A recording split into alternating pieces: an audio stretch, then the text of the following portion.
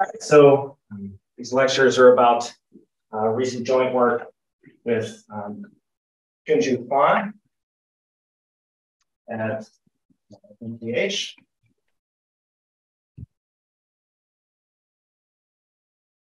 And Victor Gary, who just finished his PhD at Princeton. I should mention them at the beginning. They were my very, very wonderful collaborators. And this is a series of lectures about the strong Onsager conjecture. So we should start with the Euler equations and the classical Onsager conjecture to set the stage.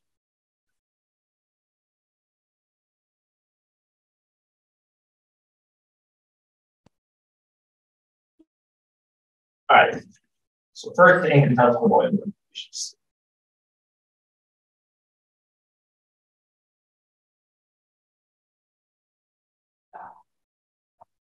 So I have two equations for the unknowns, which throughout this week will always be a velocity field whose domain is some collection of times the periodic three-dimensional torus, so always 3 dimensions. And the vector is defined similarly, but is a scalar function. And these equations model ideal inviscid flow for a fluid of constant density. And when we start studying a PD like this, one of the first things we want to know is, are there conserved quantities? So in order to find the main conserved quantity that we're interested in, we can write down a local energy identity for smooth solutions. And the local energy identity is obtained by taking the dot product of the first equation with U and using the divergence-free condition. And what you get is following identity.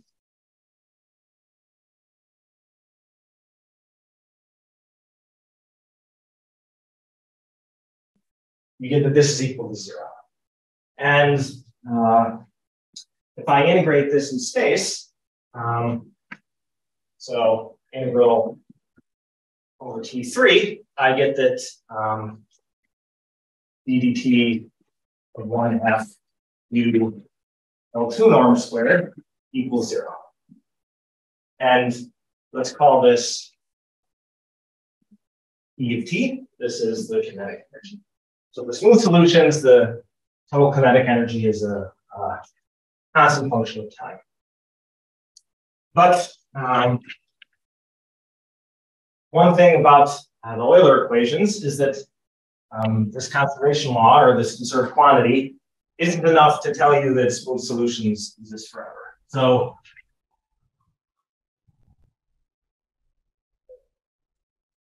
smooth solutions in general only exist locally in time.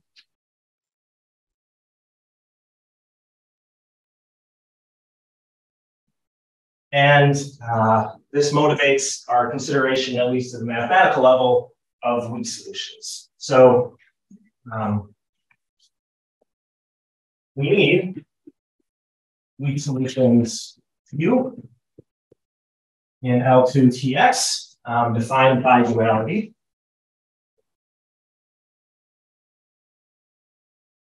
And by duality, I mean testing against divergence-free vector fields.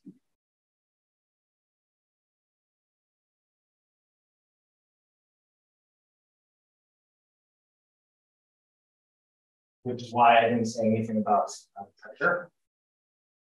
And if I'm stuck with weak solutions in general, the question then is, which weak solutions are going to satisfy this equality? So the question, which weak solutions satisfy E prime of t equals 0. And this is the subject of Onsager's classical conjecture. So Onsager conjecture, I can play that. All right, so its conjecture has two parts. There's a conservation half, which says that if I have a weak solution which is uniformly in time, Holder continuous with alpha bigger than 1/3, then E prime of t.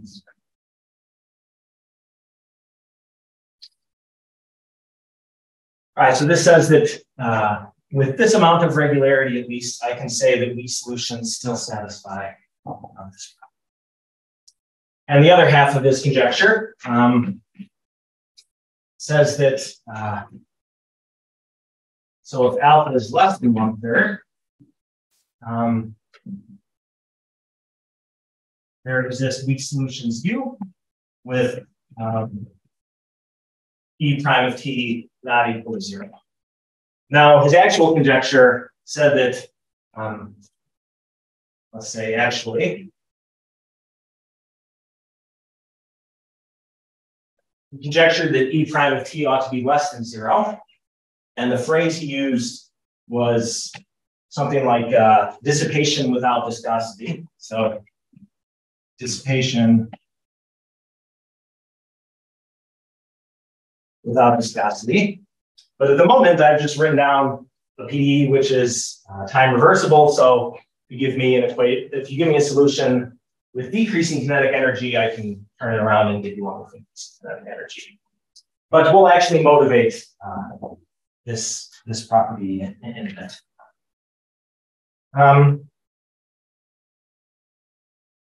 And the other remark I want to make is that I'm focusing this week on the 3D Euler equations. So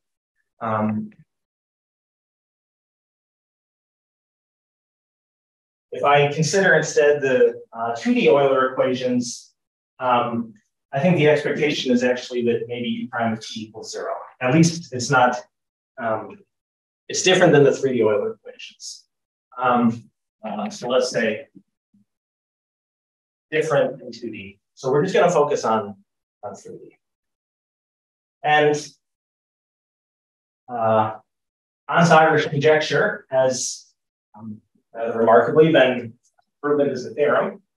Or let's call this, let's say, Onsager theorem.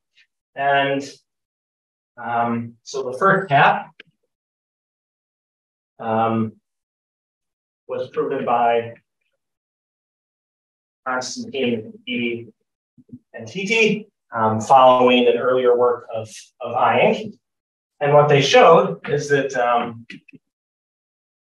E prime of t equals 0 if U is in L3 T B alpha 3 infinity X.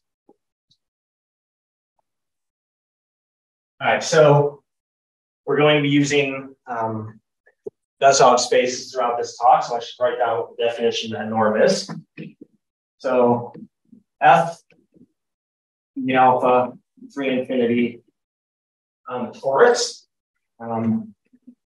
is the sum of, I guess I should say, alpha bigger than 1/3. So it's the sum of the L3 norm, F L3, plus the supremum over z greater than 0 of 1 over z to the alpha.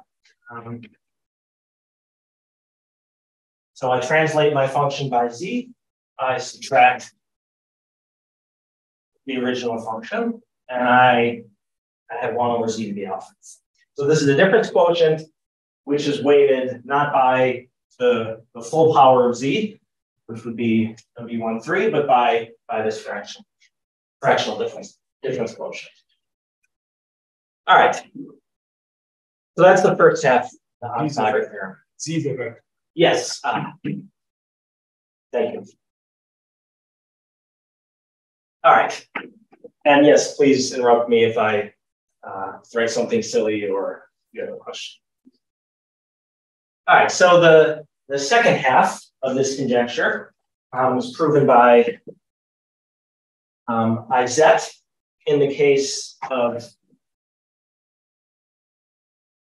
E prime of t not equal to 0. And the case where E prime of t is less than 0 was proven by Tristan Buckmaster, Anomalous, Laszlo. And glad we call.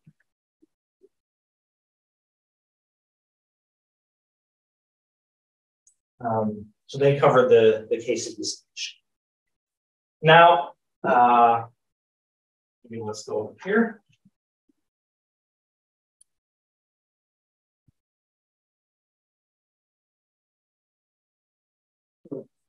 Stupid question. So you wrote there at infinity for historical accuracy. I did it.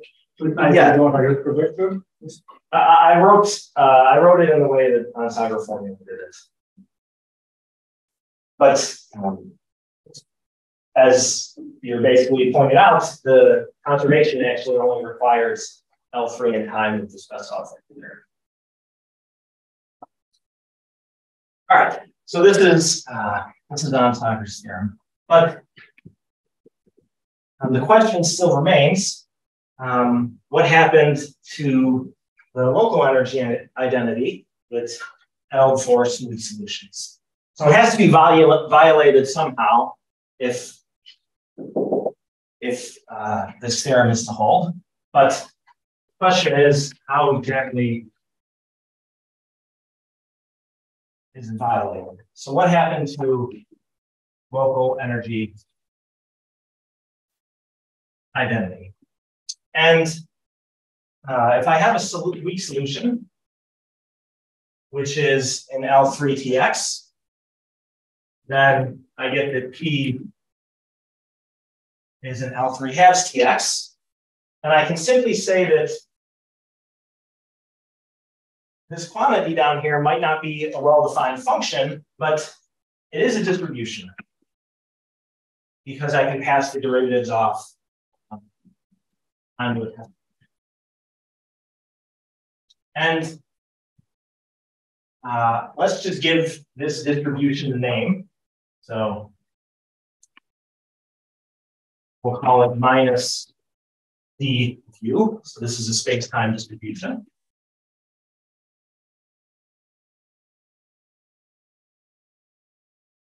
And the relevant question for the strong Onsager conjecture is, do I have some control over this dissipation measure? So can I control dU? For example, is it signed?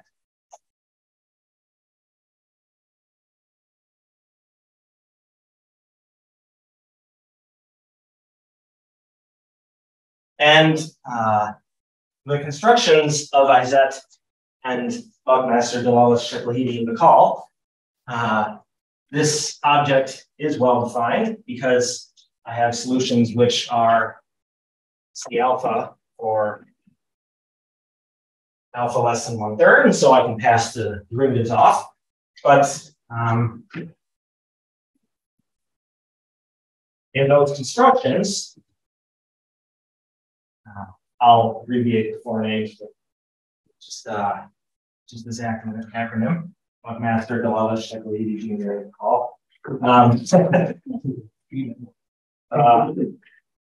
So dU is not signed, and in general, these constructions don't give a control on dU. And the strong Onsager conjecture then is as follows. That's the way the paper is saved in my list of Dropbox of papers. So EDLSJB just rolls off the tongue for me.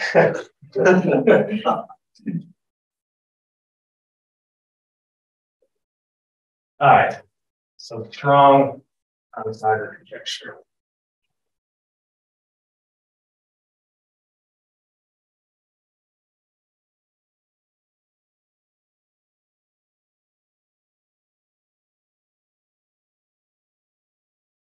And I'm going to phrase it in the L3 scale of function spaces. So we're going to have two parts. The first is the rigidity part. And it says that if U is in this function space for alpha greater than 1/3, then this distribution, d of U, is equal to 0. And this was proven by Duchon and Robert, who also gave a very nice formula for d of U. So the real work in the proof is deriving a formula for d of U.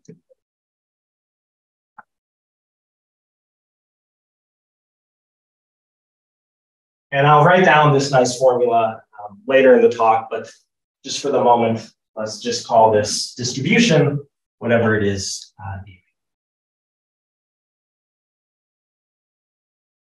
And the second half of this conjecture says that if alpha is less than 1/3, then there exists weak solutions U, which are continuous in time with values in the alpha through infinity. And these weak solutions satisfy d of U is greater than or equal to 0.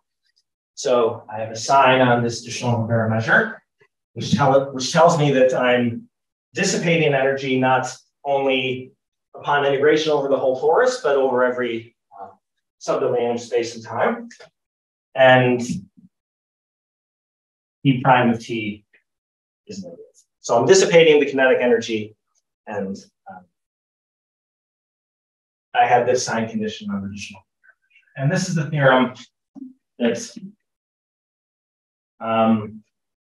I proved with Vikram and theory on. You have a lower bound in the D? Yeah, so for us, we d of U is some smooth function that we specify.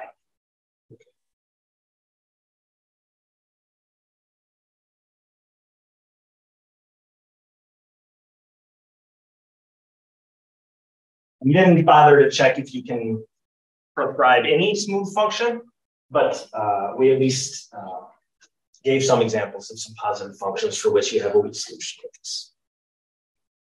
All right. So this is the strong Onsager conjecture, and the goal for today is to motivate this conjecture and preview a bit of the rest of the week. But also, if we have time today, we'll prove the E gap, which is the same. So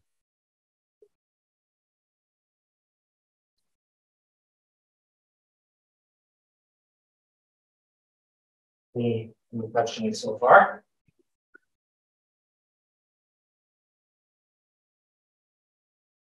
Background.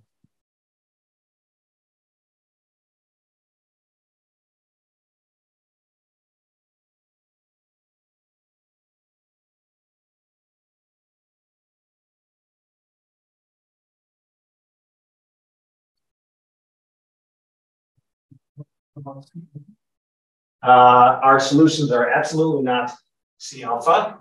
So what they actually are is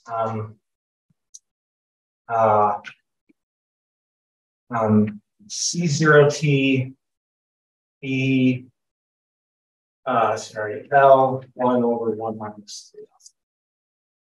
So as alpha goes to 1/3, the denominator goes to 0, and so our solutions are not quite bounded, but almost.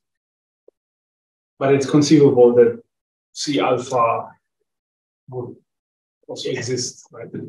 I see no reason to conjecture that it isn't true. But that would be the very strong Onsager conjecture. Sure. I will show you tomorrow that there do seem to be fundamental obstructions to reaching 1/3 of C, which is why I'm working in L3 to begin with. And shifting to time smoothness through equation is it happening or not? It's directly from the construction. So we're not really introducing any irregularities in time. And if you have a solution where it's just L3 in time and this space of space in space, do you not get better regularity in time from the equation?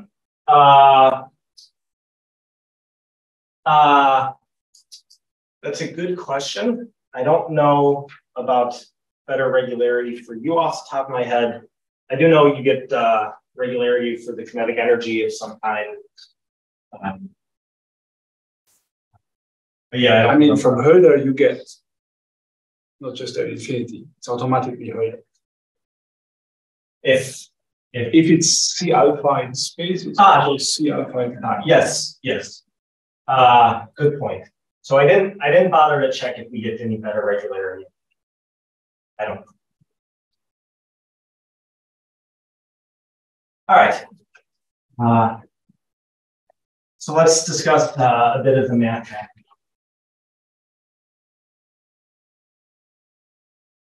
For this condition.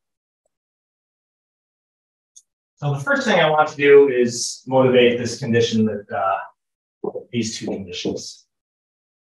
And in order to motivate those conditions, I need to write down the Navier-Stokes equations.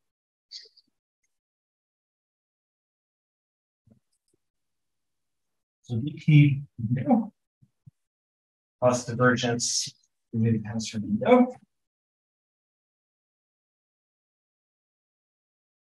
plus grad P nu. And the difference in the Navier-Stokes equations is, of course, that I've added this Laplacian term where nu is positive. And I still have the divergence. Is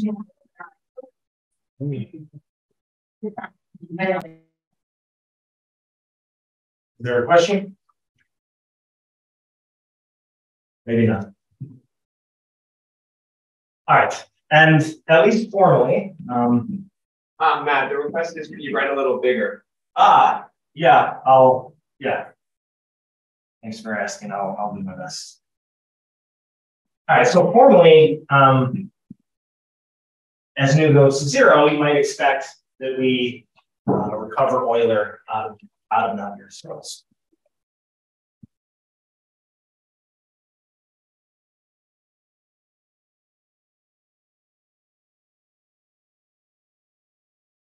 All right, but what can we say about solutions of Navier-Stokes? So there's a class of solutions called suitable solutions. And these are solutions for which U is L infinity T L2x, and also L2T H dot 1x. And these solutions satisfy, in addition, a local energy inequality. So ET 1/2 mu squared plus divergence U nu 1/2 mu squared plus nu minus mu against mu squared over 2 plus mu gradient mu squared over 2 is less than or equal to 0. All right, so these are the suitable solutions studied by Caffarelli, Cohn, and Nierenberg. And the suitability condition gives you some control on how a blowup may occur. But what I'm more interested in is what happens if I take a limit as nu goes to 0 of suitable solutions. So, say fact.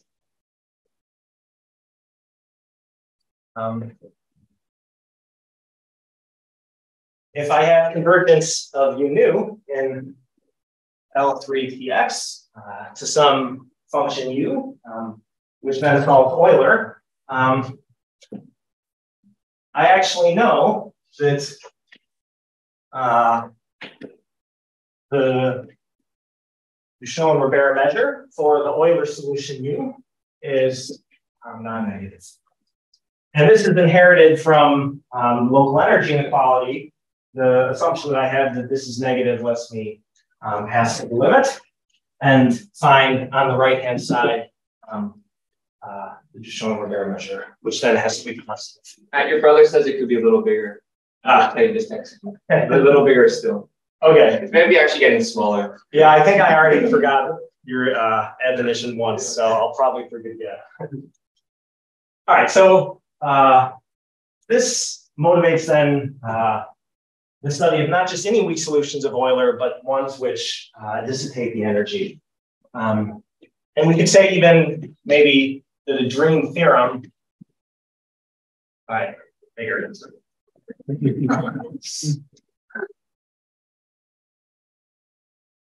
The dream theorem would be to construct u nu, maybe smooth or even suitable, converging to an Euler solution.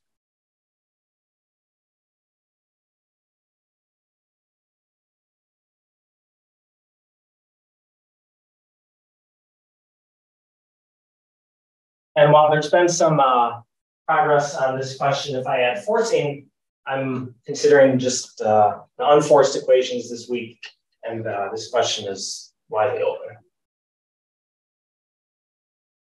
All right. All right, so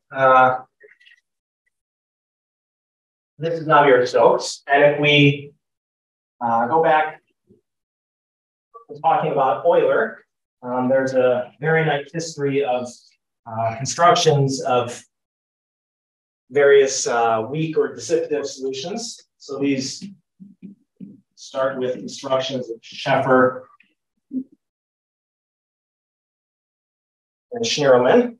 And so these give non-conservative solutions, but these constructions don't give any regularity. So not Besov, not Holder, not and the first construction, which was pushing in the direction of regularity, was due to Milo and Laszlo.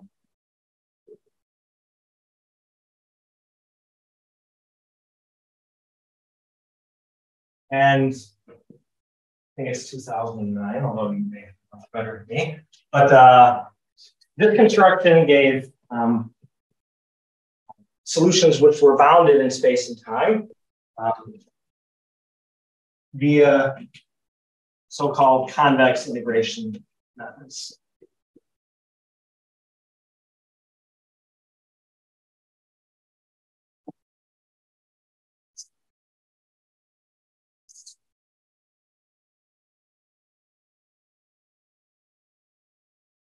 And shortly after their construction of bounded weak solutions, they gave the first construction of Holder continuous solutions.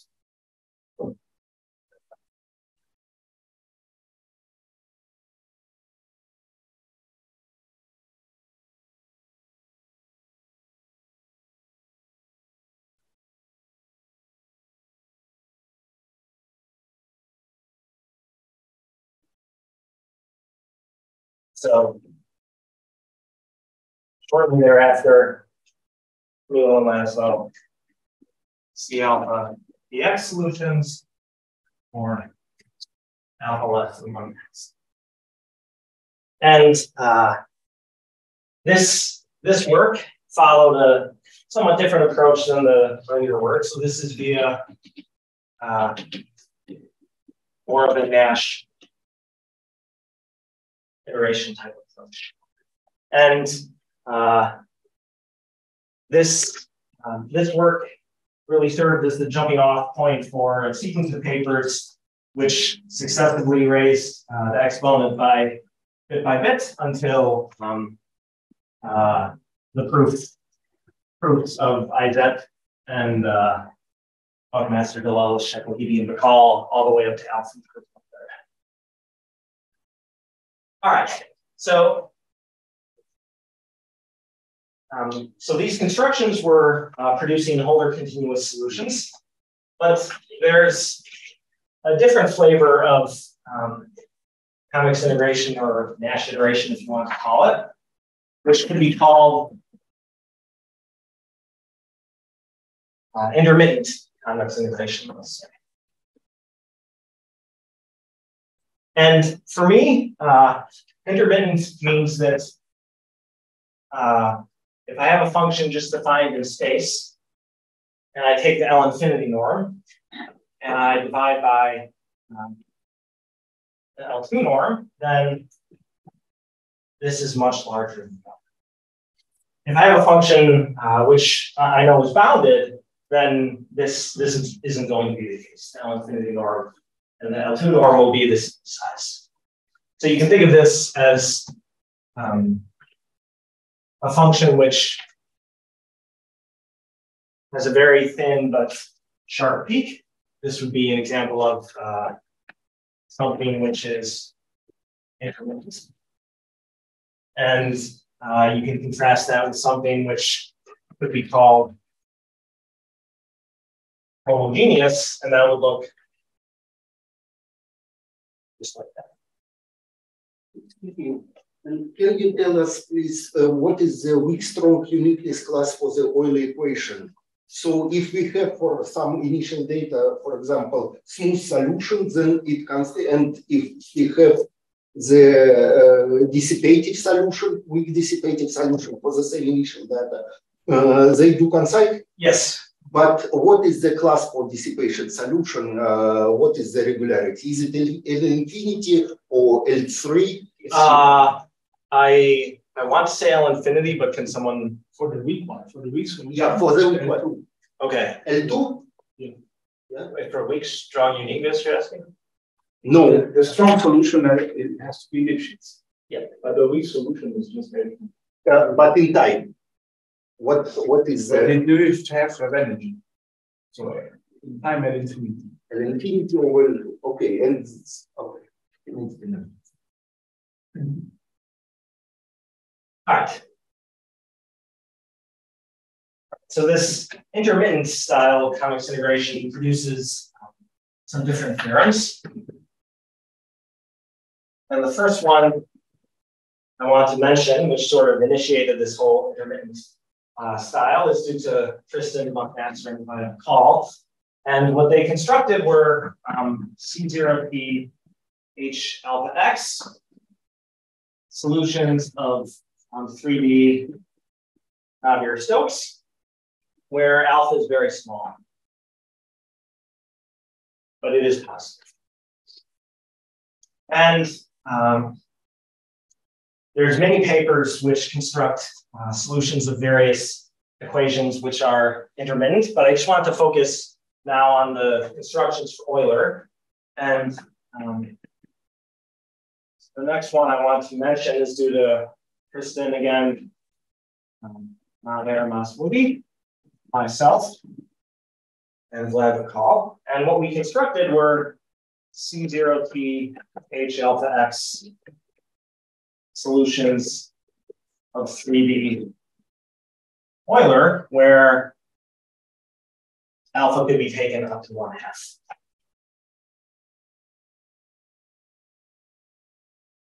All right. But these solutions that we constructed had very low spatial integrability, maybe only L4 or something. And so the theorem that I proved with Vlad a year later added so C0T H alpha X. And in addition to H alpha X, we had L1 over 1 minus 2.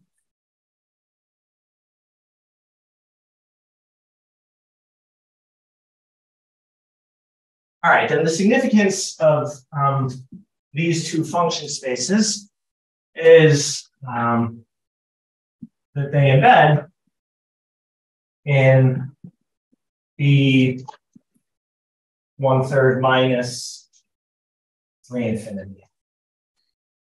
I'll just write 1/3 minus as a shorthand for you give me some alpha left in 1/3, and I can give you a solution in the alpha. And this then, in some sense, gives you what could be called an intermittent Onsager theory.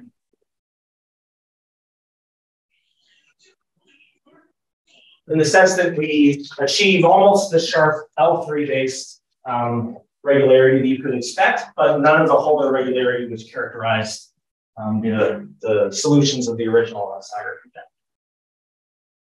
And the papers that I recently wrote with Hinju and Vikram, so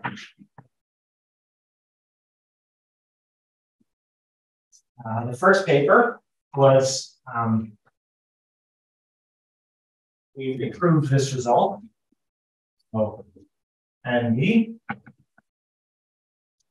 using a rather different method of proof, which I might describe rather colloquially as a, let's say, L3 sort of wavelet inspired proof. And the new proof is somewhat interesting, but our main motivation in writing this down was that it developed the tools that we need in order to prove the strong Onsager conjecture. So, strong Onsager conjecture.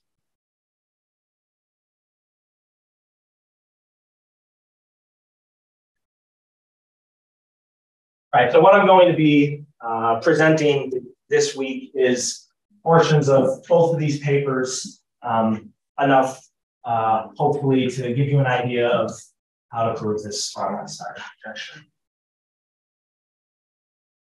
All right. So I aiming for an hour, so I guess 20 minutes left if that sounds good. Yeah. All right, perfect. So let's switch gears a little bit and discuss some of the physics motivation behind these considerations.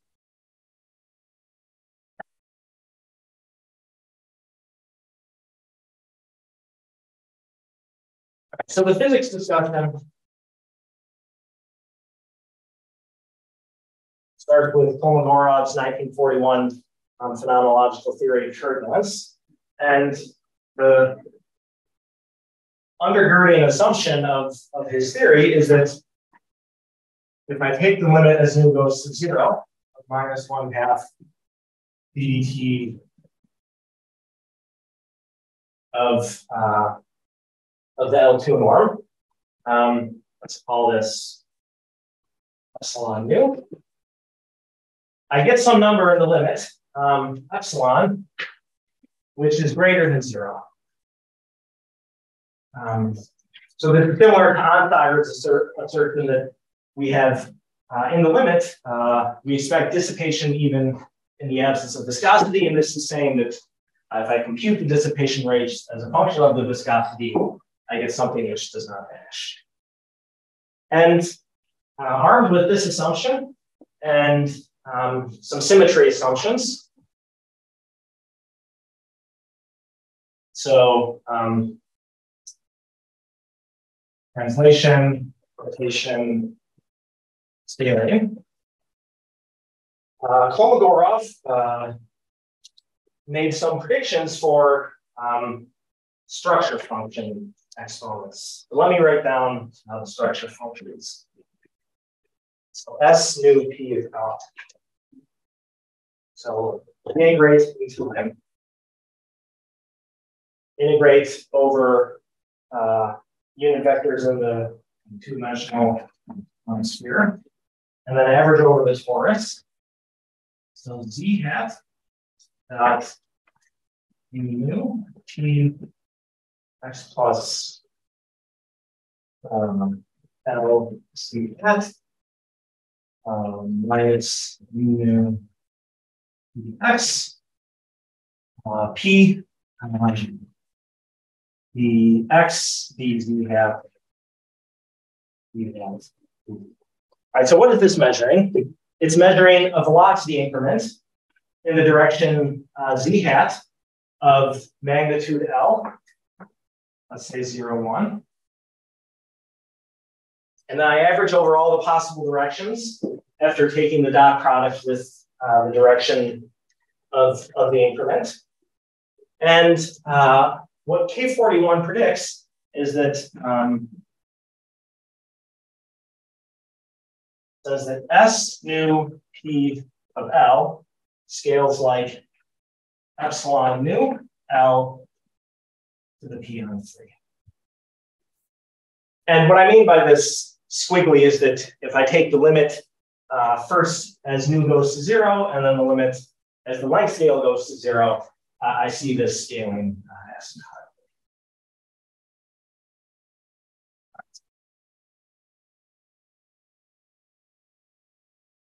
Now, if you stare at this thing, it's rather suggestive of Bessov regularity. So the reason, of course, being that I'm measuring some velocity increments and trying to pull out a scaling with respect to the size of the increment.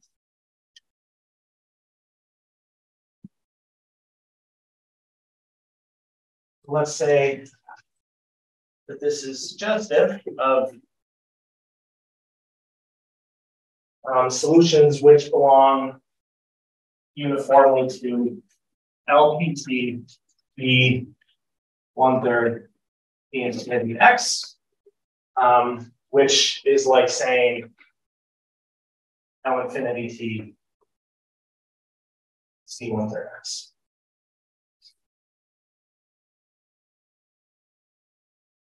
All right, so it's absolutely not an accident that this 1/3 exponent pops up in Kolmogorov's phenomenological theory and Onsager's conjecture.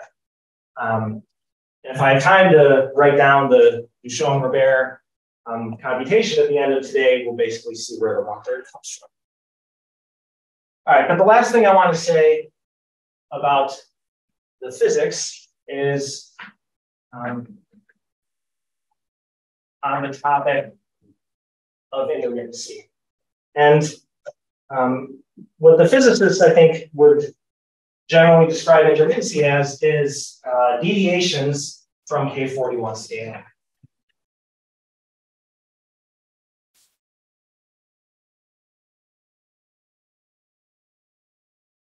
Meaning that if I plot the structure function exponents,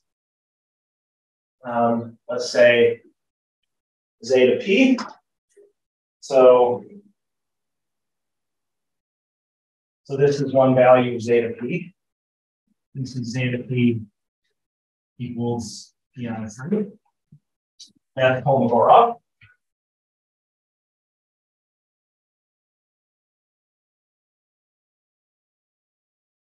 Intermittency says that I see something which is this. So this would be intermittency. And the point of intersection of these two curves is always p equals 3, meaning that the scaling of the third order structure function, which should be epsilon L to the first power, it's consistently observed in experiments and numerics to coincide with Kolmogorov's scaling. All right, and this is partially then why I feel justified in referring to our theorem as a proof of the strong Onsager conjecture, or more accurately, the strong L3 Onsager conjecture, because L3 is, in a sense, perhaps the most natural space in which to measure these velocity increments and see the 1/3 exponent popping out. All right. All right, so what's the plan for the rest of the week? All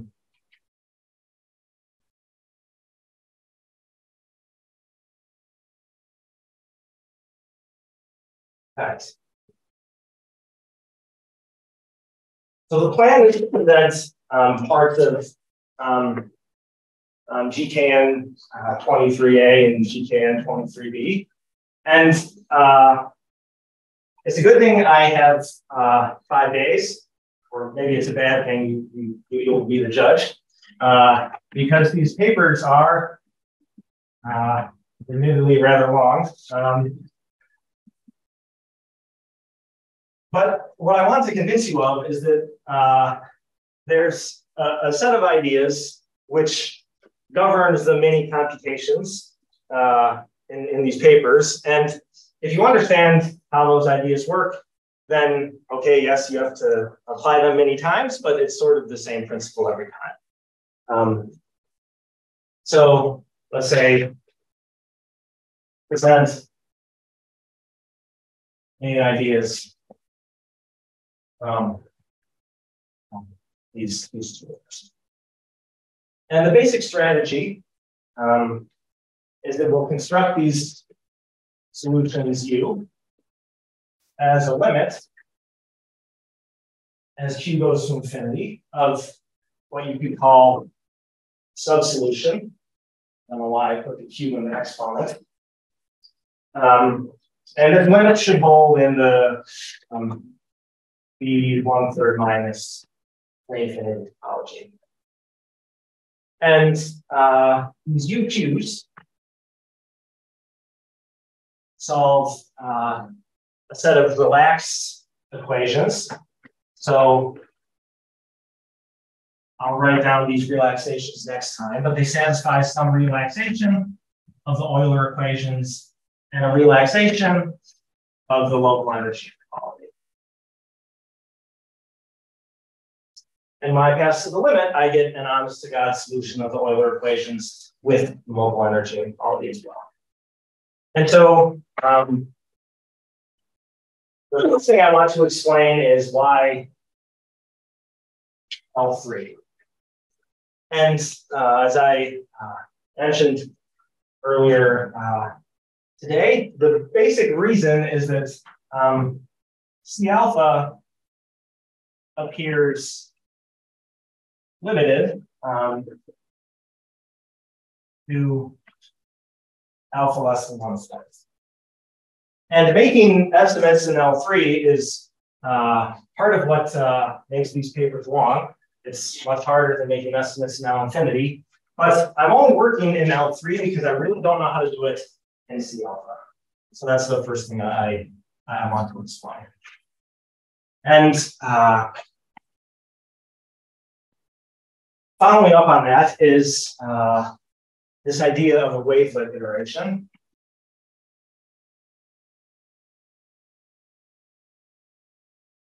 And what I mean by that is we will propagate assumptions, not just on the frequencies of these UQs, but the space-time support as well. We need knowledge on frequency and space-time. And this is a new idea in Nash iterations for these equations. Usually frequency information is enough. But part of what I'll explain is that once you decide to work in L3, it really appears that you're forced to have an iteration which carries some knowledge of space-time support. So you're forced to work in L3 as far as I can tell, and you're forced to use a wavelet iteration as far as I can tell. And on Thursday, we'll build some of the tools which will help us close this iteration. So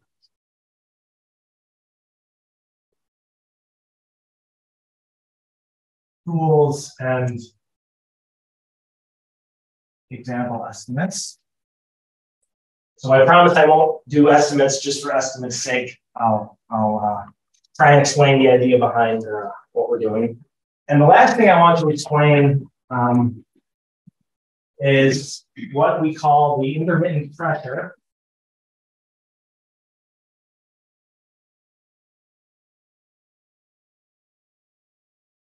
Meaning that we have to construct rather carefully the pressure that appears in our solutions.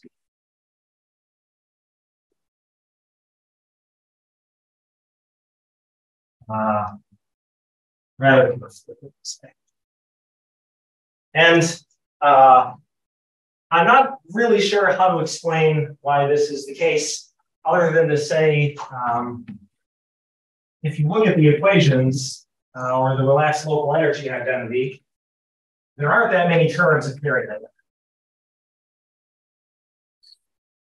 And so if you want to make it less than or equal to 0, maybe you have to be careful with the pressure.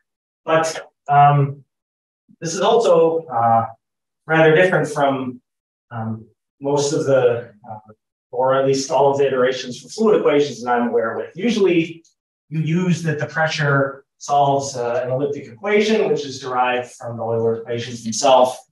And or if you're working in a Nash iteration, the pressure is sort of the easy to treat term that takes you a couple paragraphs and you don't think about it again.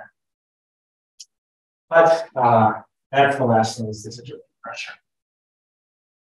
All right, so maybe I won't have time to do the proof, but I guess the last thing I want to do is at least write down the theorem of Duchamp and Novack, and maybe give you a hint as to how to do the proof, and then the proof can be the first exercise, I guess.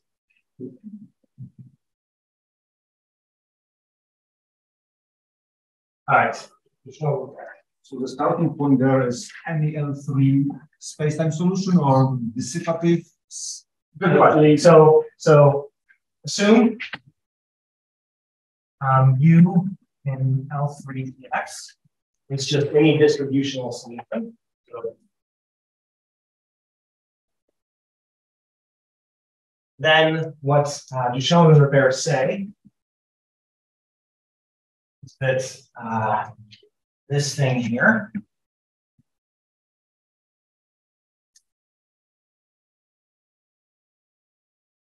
is equal to minus d of u, and the d of u has a nice formula. So it's the limit as epsilon goes to 0 of the integral over the torus of the gradient of a mollifier at length scale epsilon.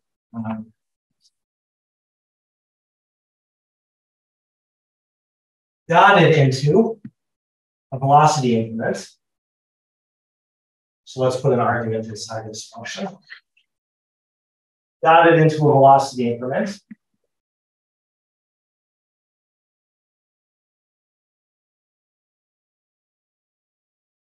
And then multiplied by the square of the modulus of the velocity increment, or difference quotient.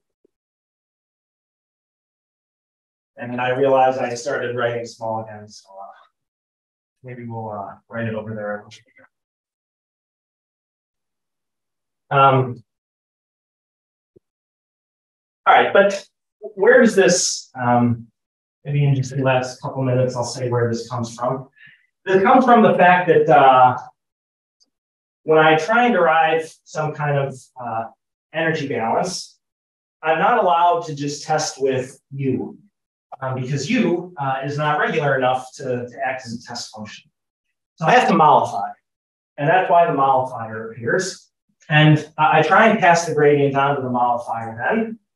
And mollification and multiplication don't commute. So the term where the mollification is going to spit out something non-trivial is when u is dotted into the quadratic term. And so that's why the thing in here is cubic in velocity increments. It's because it's really the nonlinearity which is contributing to this dissipation measure. And you can see from this formula basically where the Bessov regularity is used to show that this is 0, because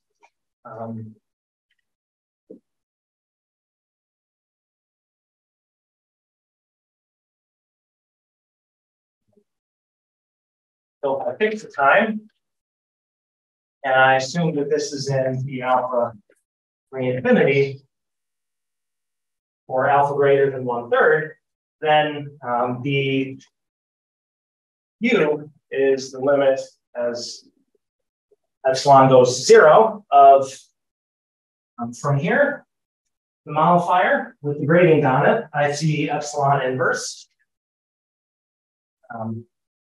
And each of these difference quotients spits out epsilon to the alpha in L3.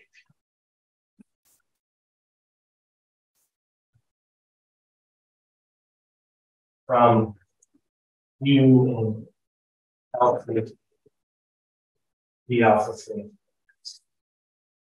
And this is, of course, 0 as epsilon goes to 0. All right, so I don't have time to do the proof. And maybe we'll skip that and pick up with the other half of this conjecture tomorrow. All right, thanks for your attention.